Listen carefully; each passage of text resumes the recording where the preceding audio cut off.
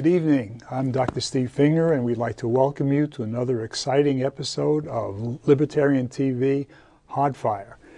Tonight we're very fortunate to have with us as our guest Mr. Cameron WEBER, who's written a book on economics called Economics for Everyone. Cameron is very well qualified to have written a book like this. Cameron has a BA from Tulane, an MBA from the University of New Mexico. He was a diplomat with the Foreign Service working in Africa and Central Asia. His last job was as a chief of financial oversight at the State Department, and he's currently studying economics at New York's New School for Social Research. Welcome, Cameron. Thank you for coming on our show this evening. Thank you, Steve. Now, first question I'd like to ask you is a book is a big undertaking. Yeah. What made you decide to write this book? Right. So the name of the book is Economics for Everyone, and basically, if you ask somebody what is economics, and they say numbers. Oh, I'm not interested in economics; it's numbers. But economics is more than that. Economics affects everyone, day in, day out. Economics describes what is society? What is the role for government in society? These are questions that people have been asking ever since mankind organized itself. And I used to live in Washington, D.C., where everything is politics. People discuss politics all the time and get very passionate about certain issues without really understanding the underlying economics behind the issues. And so what I wanted to do, and a lot of economics and economists, it's very arcane and hard to understand. And so what I wanted to do was write a book that anybody can read and anybody can understand, so they can understand what is economics, how it affects people's lives. And I try to make it as simple as possible. And that's why you call it Economics for Everyone. For everyone. For everyone. Because Yeah. economics is not such an arcane study. Everybody has to know some economics. We have to use it in our day-to-day activities. Plus, we have to vote. And government has an increasingly large role in the economy, as we know. And we'd like to have a little understanding of what they're talking about, so they can't always pull the wool over our eyes. Yeah. Okay. Now, getting right to your book, Cameron, one of the most important things that people hear about is the law of supply and demand. We say it over and over again. It doesn't obey the law of supply and demand. It does. It doesn't. Some people think the law of supply and demand was passed by Congress, or some think that it was passed on a local level. But as we know, the law of supply and demand is actually a description of how the economy works. Yeah. And I know you would agree that one of the most important things that you could tell your readers is what exactly is the law of supply and demand. So could you tell us exactly what the law of supply and demand is? Okay. Yeah. Right. Basically, not every economist. They say that if you want three opinions, ask two economists. But the law of supply and demand. Basically, in my book, what I try to do is capture things that most economists agree on. Fundamental things that most economists would agree on. Not every economist is going to agree on everything in my book, but most people will agree with the content of the book, and where there's items there that economists don't agree on or are still under debate, I notate it in there. But one of the fundamental things they teach you in economics is supply and demand. And so, right, what is supply and demand? So I'll try to make it as simple as possible. There's lots of mathematical formulas and all kinds of things that people use and economists use to prove this, and they measure real things. But I'm just going to make it as simple and psychologically... Make it simple, Cameron. Make it simple. So basically, supply and demand, this is a basic supply and demand graph. Here you have the quantity, here you have the price. And I'm using the car market because America has a lot of cars. So basically, psychologically and economically, when the price goes up, someone who's selling something or supplying something is willing to supply more of it. Right? You go to a market, like you So said, what you're saying is actually the law of supply and demand describes a relationship between the price of a good and the supply available and the demand for the good, and how they're all interrelated. Yes. When the price goes up, you're willing to supply more. When the price goes down, you're willing to buy more. Supply and demand. And this can be two individuals trading something. It could be a whole industry. It could be where the whole world's economy is at equilibrium. It's aggregated supply and demand. But basically, the underlying psychological basis for it is you're willing to sell more when the price goes up, and you're willing to buy more when the price goes down. Right. And where they meet is what determines the quantity and the price. So is that what economists refer to as the market clearing price? Yes. The price where everything is in balance? For any given market, in this case the car market, your market clearing price, in this case supply and demand, intersect at 1 million cars sold at $20,000. That's where In other words, per for every object, there is a price at which the supply available will meet the demand for that particular object. Yeah. And if you raise the price, the demand goes down. Right. And the supply goes up, Yeah. and vice versa. Yeah, your original question was, is that the market clearing price? Yes. When people interact individually without any external intervention, you get people acting voluntarily together without any external intervention, you'll have a market clearing supply and demand price. Yes. In other words, the supplier and the purchaser have a voluntary interaction. Right. Now, some people feel that when prices are too high, the government has a role, and that the government can just at will have price controls. Now, you've just told us that there is an actual price at which there's no shortages and there's no surpluses. Yeah. What happens if the government gives us a price control? If the government feels that a loaf of bread should not cost more than $1, and when ordinarily it would cost $2, and the government gives us price controls, what do we get as a result of these price controls? Yeah. Well, right. So supply and demand describe what happens in a market. People voluntarily reacting with each other. When you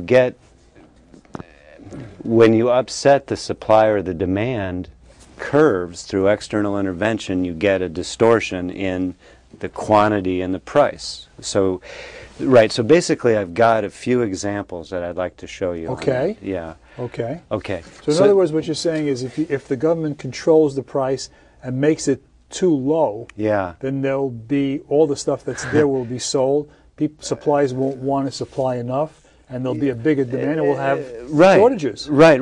Shortages. Right. In other words, if there's a curtailment on what the supplier can get for their product, then they'll supply less. If there's a curtailment on the price, then the demander will want more. Yes. In other words, what we're saying is many people feel that if we have price controls, you can have everything that you have just the way it is now, only it will be cheaper. Yeah. But what you're saying is that isn't the case. What's going to happen if we have price controls is you're not going to have what you have now. You can have lower prices, but you'll have shortages. Yes. So the government can't just set price controls like that. Now, did you have some examples that you wanted to give us? Yeah. So this this is I'm using the car market to outline these general principles, and then we'll get into specific real life government interventions that happen. Okay. So basically, before we had 1 million cars sold at $20,000 per car. Now, in this example, the car market with a price ceiling, meaning that the price for a car cannot rise above $10,000. This means that people will demand more. They'll demand 1.5 million cars, yet the supplier will only supply 500,000 cars. So basically, there'll be 1.5 million demanded, 500,000 supplied, and you'll have a shortage of 1 million cars.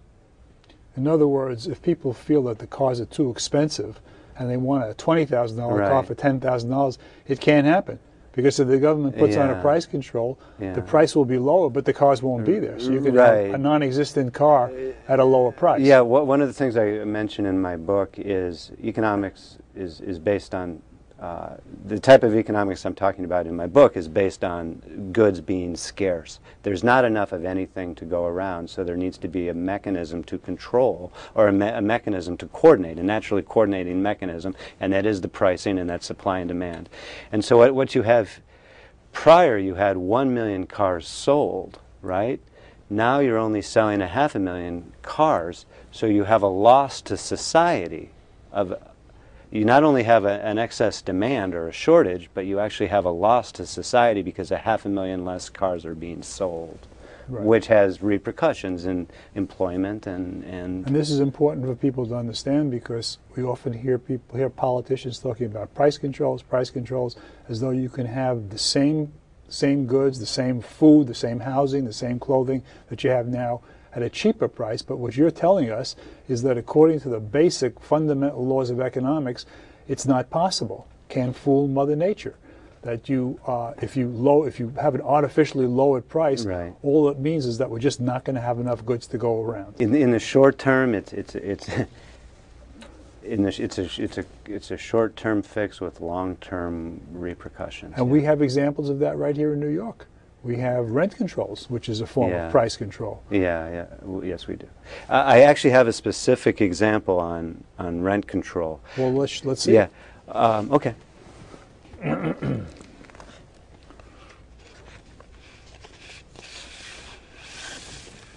Oh, Look at that. So, right, I just moved to New York a year ago, so I have personal experience with this. But, okay. Prior to rent control, in this example, there would be, in the market clearing supply and demand, without any intervention in the market, you would have 100,000 apartments rented at $1,500 a month. When you have an artificial cap on the price, say of $1,000 per month, instead of at a 1,000 per month, you'll have 50,000 units supplied, and you'll have 150,000 units demanded, or a shortage of 150,000 units. And you'll have a net loss to society of 50,000 units. So where do people live? They have to live farther from where the rent control units are. So it's not just there's these types of interventions have repercussions throughout an economics system. right. And as we know, this is a real example. Many people don't realize that before World War II, before there were rent controls, landlords actually would compete for tenants. They used to offer them a month or two free rent. They would offer them extra appliances to get tenants. And now, of course, nobody believes anything like that, because rent control, as Cameron has shown us, has given us such a shortage of apartments that people go to great lengths to get a decent apartment, Yeah. when it used to be the other way around. So what the rent controls have done is made cheaper rent for many people, but at the expense of having enough rents around, enough apartments around. Right, There's right. a shortage of apartments. Yeah, what it does to like so many things, it helps it helps those that have the apartments, and it hurts everyone else. Right. Are there other examples that come to mind when we talk about price controls, Colin? Yeah, basically, I've got. Let's see what's next.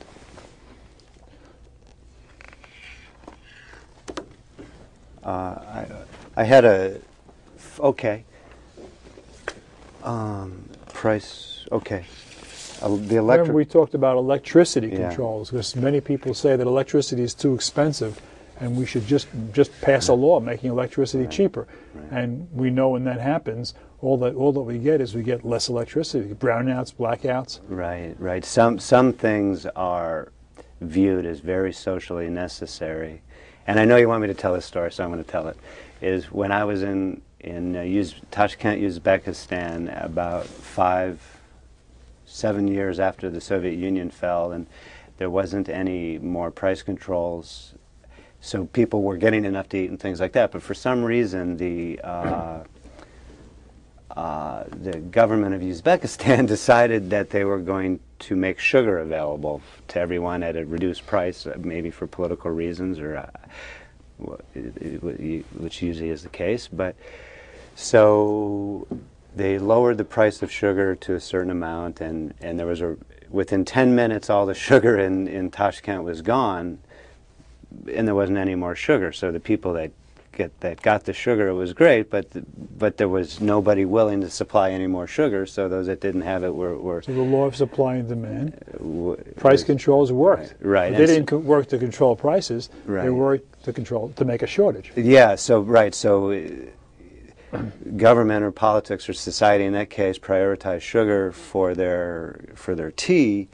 Electricity is also considered a fundamental societal good, which therefore deems necessary for government intervention. So what you're basically saying is that price controls create shortages. They don't make things cheaper, they just give us shortages.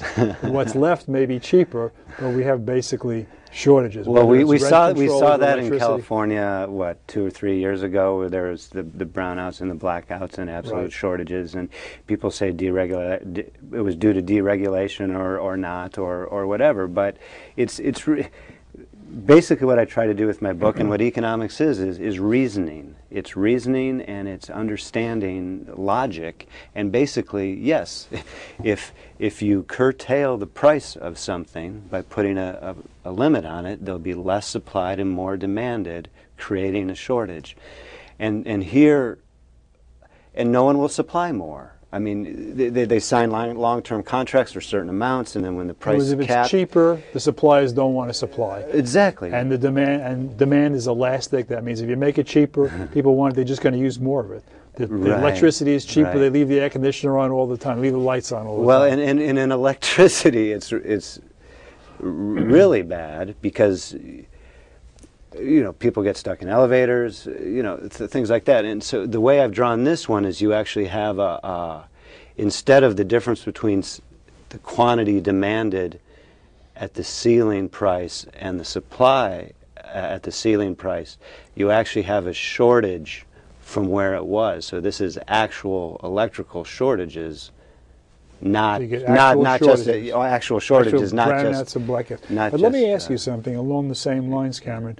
If price controls produce shortages, what about an example where you make the prices artificially higher, like agriculture? Like agriculture, where we have price supports, where the government gives farmers extra money for producing their products. What is the effect of price supports? Just like electricity is a politically sensitive area, so is agriculture. For whatever reason, to keep people from immigrating, to allow old-fashioned lifestyles to propagate fear of change, I don't know. But for whatever reason, the United States and Europe, of course, most countries prioritize agriculture sectors for one reason or another. And in the United States, what we do is we make charts. That's what economists do, yeah. The market for corn with price supports. So what we do is we subsidize our agriculture sector in many different ways. So how much is it, $500 billion a year, something like that? We keep trying to negotiate and it keeps going up. It's special interest politics. In other words, they pay farmers extra money. The farmers get a certain price for a bushel of corn. Right. So in this case, them extra money. So in this case, the market for corn without price supports, you'd have 1 million bushels of corn selling at $5 a bushel. Now, what the government wants to do in order to keep farms in business, instead of allowing a market clearing supply and demand, they pay farmers extra money to grow more, or to not grow in certain cases. And when they pay farmers more money to grow more, What do the farmers do? Exactly. So what happens is you have a The supply farmers grow more. You have a supply of 500,000 more bushels a year than would have been demanded before. So what do you do with the 500,000 extra bushels of corn? Or cheese or milks or whatever it is. There's Cameron, from your experience in the foreign service, yeah. you've seen what happens to the surplus, because there's the government is paying the farmers to grow more than consumers in this country want. So they have extra. What do they do with this extra stuff? Okay. So, yes, part of our foreign assistance program to developing countries is taking our excess agriculture produce, which we, the taxpayers, have paid for. Fine. Again, it has repercussions. There's farmland unneeded in the United States that could be put to better use. What do they do with all the extra farm supplies? So we take all of this excess agriculture produce, and then we either give it away or sell it at reduced prices to the developing world. How does that affect the farmers in the developing world? So it helps our. So it destroys their supply and demand relationship for their agricultural produce in country, and so you have so many farmers in Africa, in the poor parts of Latin America, and the poor parts of the ex-Soviet Union who live at subsistence agricultural levels because they can't sell their goods because the rich West is dumping their agricultural products on the developing world. We see another example of how the law of supply and demand comes in and affects our decisions. We think that we're just going to give the farmers a little bit more money at no cost, but not only do the taxpayers have to pay, but we're actually hurting farmers in developing countries. Then we have to give them more aid over there. So it's really self-defeating. Yes. Yeah, an economic system has repercussions throughout. Right. Well, there are many other examples. We talked before, I think you mentioned something about the effect of the laws of supply and demand on the drug wars. Drug wars, which are very important in this country. I mean, drugs ordinarily, without any government intervention, most narcotics would be very, very inexpensive. But we see what happens when the government gets involved in that.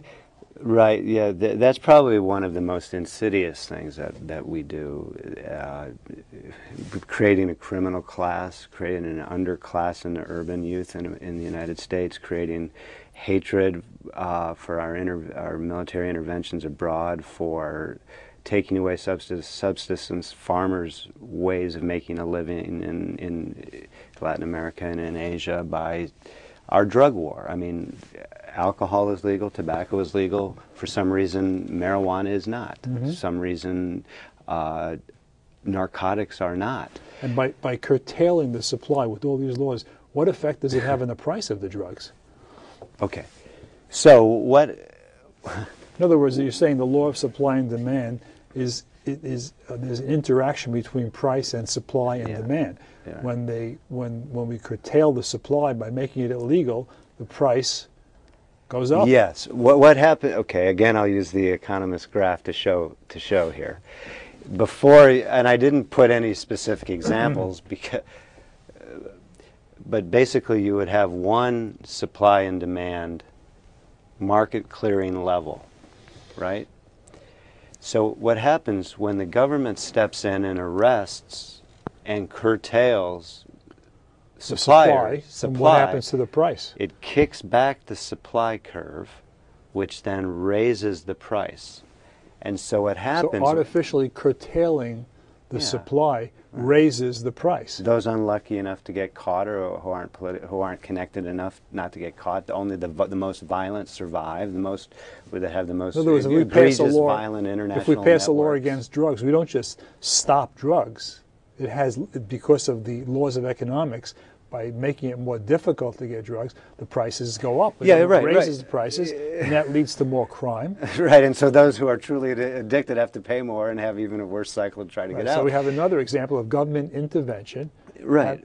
But what happens is the higher price then allows more profit for those still in the business. So the drug war makes more money for those selling drugs. Right. And this is a direct result of government intervention right. and the effects of the laws of supply and demand. But I know that you believe that there are some instances in which the government does have a role. Wait, Steve. But before that, a lot of people say in the drug war, oh, but it does cut back the quantity sold. The drug war does cut back the quantity sold. What I wanted to show is that if this demand was slanted this way, in other words, if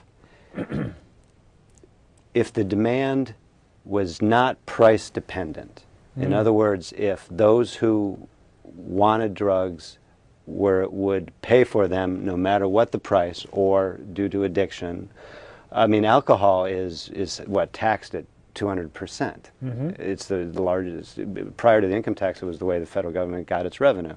So there's inelastic demand. If this demand curve was like that, the quantity wouldn't change, only the profit for those still in the business. Right. So we see another example of why it's important for individuals to understand economics, because it affects everything, even drugs. But I think you felt that there were some areas where the government does have a role. I think you mentioned something about market failure. Right. Was there? Would you like to explain to our viewers what exactly you mean by a market failure, where the government should have some role?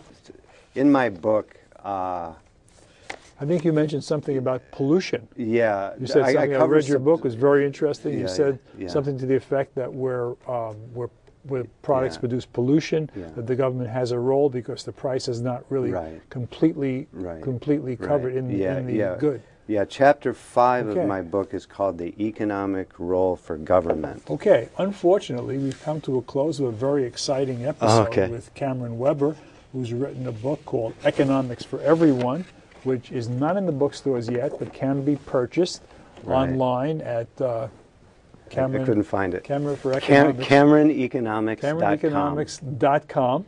CameronEconomics.com. And we see how important it is to understand economics in all aspects of our lives. Thank you for listening to another episode of Hardfire TV, and we hope you'll join us again next week.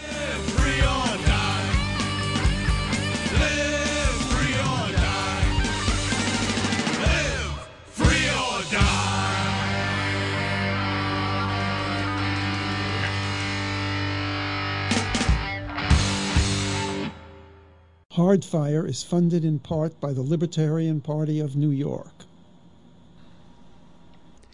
Catering for the cast and crew of Hardfire is generously provided by Da Vincenzo Restaurant, 256 Prospect Park West, Brooklyn, New York, 11215, 718-369-3590, www.davincenzorestaurant.com.